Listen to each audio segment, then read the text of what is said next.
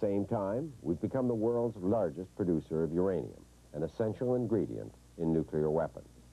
If our opposition to nuclear arms is not to be hypocritical, we must be meticulous in ensuring that none of it winds up in the U.S. military stream. We have a treaty with the United States to ensure that it doesn't. But if you follow the trail of our uranium south of the border, it's hard to escape the conclusion of one U.S. critic that there's a piece of Canada in every American nuclear bomb. Down by the riverside, down by the riverside. Under cover of darkness, a truck carrying radioactive spent fuel rolls across the Thousand Island Bridge near Kingston, Ontario. These protesters are concerned about the safe transport of nuclear material. But their ultimate nightmare is the terrifying buildup of the nuclear arsenal. Building the bomb is so little understood and so greatly feared that even people in the know like to take refuge in the shadowy half-truth that you can separate atoms for peace from atoms for war. Dr. Gordon Edwards of the Canadian Coalition for Nuclear Responsibility. I think it's a convenient myth. It's a convenient fairy tale that we have chosen to live under, that one can truly make a distinction between atoms for peace and atoms for war. The truth of the matter is that the civilian program is piggybacking on the military program and always has.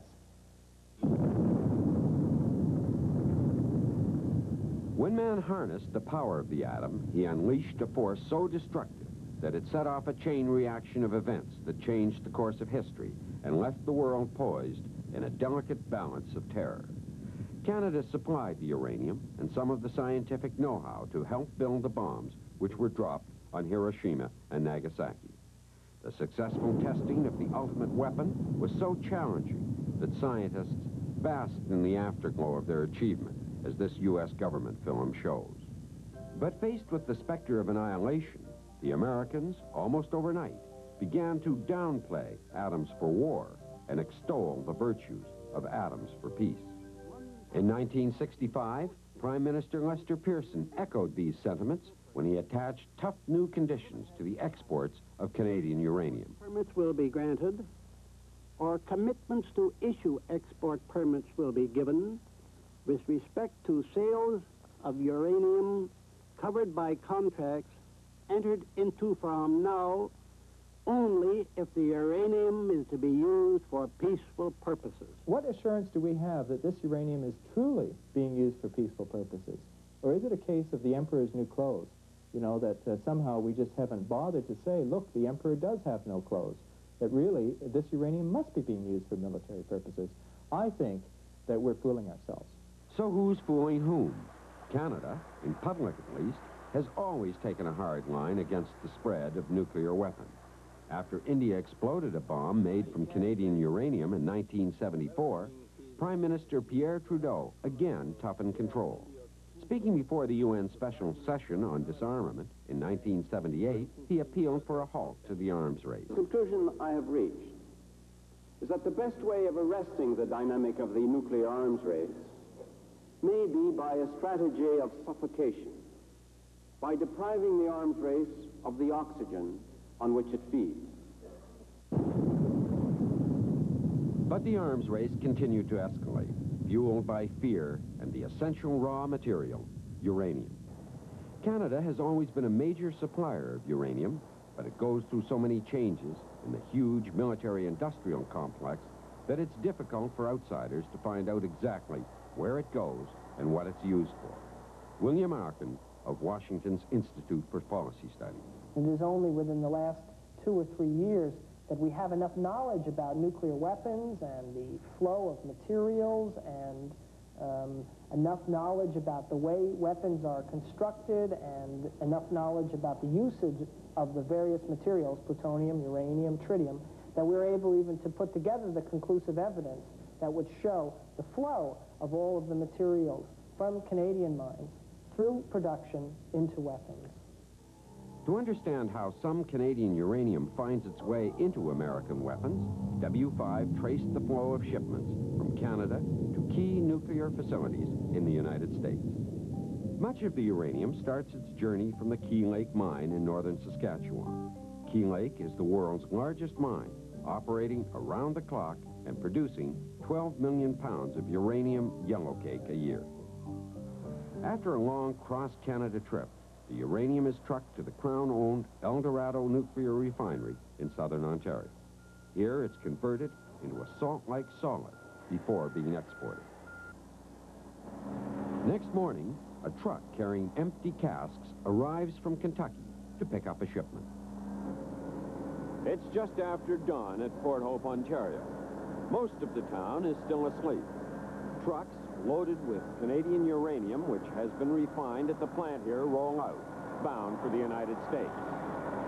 One wonders if Canadians would sleep as soundly if they knew that almost certainly a lot of this Canadian uranium winds up in the making of American nuclear bombs. A few days later, the truck pulls up to the enrichment plant at Paducah, Kentucky. Because Canada has no enrichment plants of its own, most of our uranium goes to the U.S. to be enriched, whether it's destined for an American or foreign customer. We followed this shipment to Paducah, one of the 3 enrichment plants run by the U.S. Department of Energy. It's here for the first time that Canadian uranium loses its identity. It's blended with uranium from other sources as it's fed in a continuous stream through miles of tubes and pipes. The end product is uranium-235, a radioactive explosive material that's capable of sustaining a chain reaction. To get 1 part of U-235, you have to discard 140 parts of U-238, a non-explosive material known as depleted uranium. This is how it's separated. The uranium is heated to a gaseous form and filtered through a series of barriers.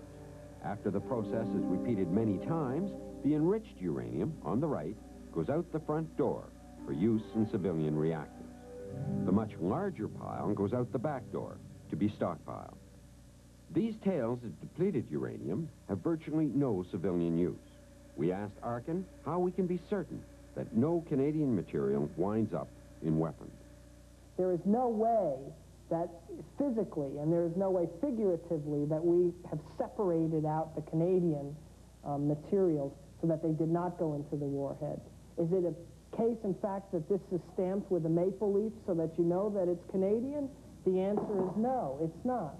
This year, the American plants will produce 16,000 tons of depleted uranium. The U.S. military is free to draw on this stockpile, and Canadian uranium is neither identified nor segregated. We confirmed this with plant manager Bill Sight. Is there any segregation of the Canadian uranium in the stockpiling process? No, sir. So it's not stamped with a maple leaf or anything? No. Well, once the product is removed, it's removed in our product cylinders and sent on for further enrichment. The depleted uranium is removed in government tail cylinders for storage here at this plant. For the military to use the depleted uranium, it must first undergo yet another conversion, so it heads down the road again. Fernald, Ohio. It's here that they've located a key facility for the building of America's nuclear weapons. And it's here, too, that Canada's so-called peaceful uranium is diverted into America's nuclear weapons program. The Feeds Material Production Center is a civilian site with a military purpose, and thus much tighter security. This year, 4,000 metric tons of depleted uranium will arrive here solely for military application. Row upon row of depleted uranium sits in drums in the receiving yard, waiting to be converted into uranium metal. What percentage is Canadian is anybody's guess, depending on what batch it came from. Inside the factory, the metal fuel cores that emerge from the production line are essential in the making of plutonium, the trigger of every modern bomb. Plant manager, Jim Riefschneider. What's your product coming out the other end of your production line at your plant? The product here is what we call an ingot, or a fuel core that's used for production of fuel elements or fuel targets at the Richland production reactor in Richland, Washington, and the Savannah River production reactor in Savannah, Georgia. These production reactors are used in the U.S. defense programs in production of plutonium. Is that in the making of nuclear weapons? Yes. From Fernald, the fuel cores go on to Savannah River, where they're inserted into military reactors to breed weapons-grade plutonium. But the use of depleted uranium does not end there. Another stream goes to a plant at Oak Ridge, Tennessee, where it's made into metal bomb components. All the parts then go on to a plant in Amarillo, Texas, for final assembly into warheads. This diagram shows how much depleted uranium goes into a modern warhead. The yellow parts come from depleted uranium. It's at the heart of the plutonium spark plug, but also in the metal casings that boost the bang by 50%. We asked William Arkin what depleted uranium looked like. He bought this hunk on the open market for educational purposes. As you'll see, very heavy. This is depleted uranium. Every nuclear weapon in the U.S. stockpile, with the exception of neutron bombs, have depleted uranium in them. This then is either a third Canadian or a quarter to a third Canadian, or it's all Canadian, depending upon which batch it happened to come out of. But the point is that the Department of Energy does not segregate any of the uranium which the Canadians provide them in any way. So in the processing of highly enriched uranium, in the processing of fuel rods for making plutonium, in the processing of depleted uranium for use as depleted uranium, you can say that, well, that there's a little bit of Canada in every nuclear warhead. In every American nuclear warhead. That's correct.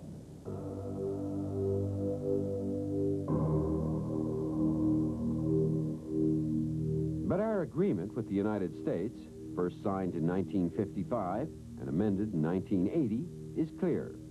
No Canadian uranium, not a single molecule, is to be used for military purposes.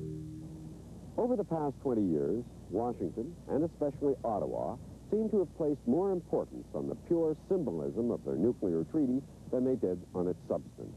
While on paper the treaty's tough enough, in practice, a series of Canadian governments have, by ignorance or design, failed to ensure that Washington live up to its side of the bargain. The key point is that the Canadian government that traditionally has made much of our insistence on not using uranium for nuclear purposes, we should be insisting that all of our uranium that goes to the United States be segregated from any uranium that they use for military purposes. It's as simple and as clear-cut as that. That's what the treaty says, and we, on the Canadian side, our government should be enforcing that. This week in New York, we asked External Affairs Minister Joe Clark if he could guarantee that not a smidgen of Canadian uranium winds up in American nuclear weapons. You can't put a flag on a molecule of uranium and follow it through the process. And so it is difficult to know that a particular molecule going in is the same particular molecule that comes out. Not being able to identify it molecule by molecule, the arrangement that has been established internationally by all countries, by us for some time, has been to ensure that the same amount of Canadian uranium that goes in comes out and is called Canadian and is subject to the very strict obligations that flow from our treaty arrangements. I've learned a little bit about this since I learned of your interest. And there is a process called the process of fungibility, which also applies to banks. When you put a buck in the bank and expect to get a buck back later on, you're not going to get back the same dollar that you put in.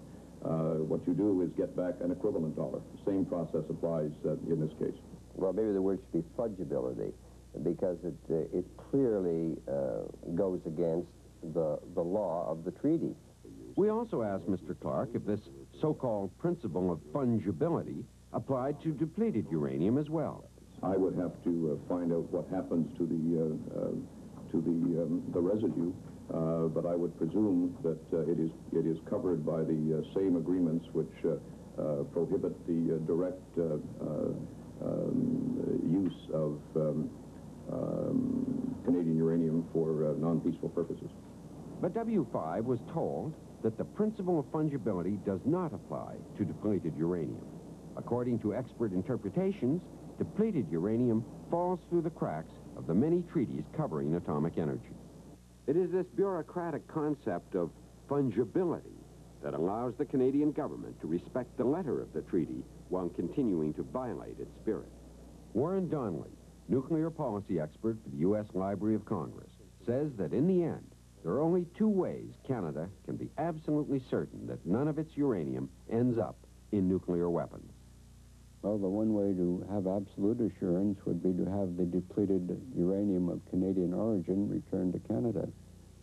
A somewhat less expensive measure might be to try and get the United States to segregate that depleted uranium at the U.S. production facilities. This is Fat Man. It's a replica of one of the world's first atomic bombs. And it's no secret that there was a lot of Canadian help in the building of that bomb. Now it seems, whether we knew it or not, whether we liked it or not, there's been a lot of Canadian help in building virtually all of America's bombs since. These days, the Reagan administration is committed to a further buildup of nuclear weapons, and it's reasonable to assume that there'll be a little piece of Canada in all of those, too. If nothing is done to inhibit this process, it makes a hollow mockery of Canada's position as a fierce opponent of nuclear weapons.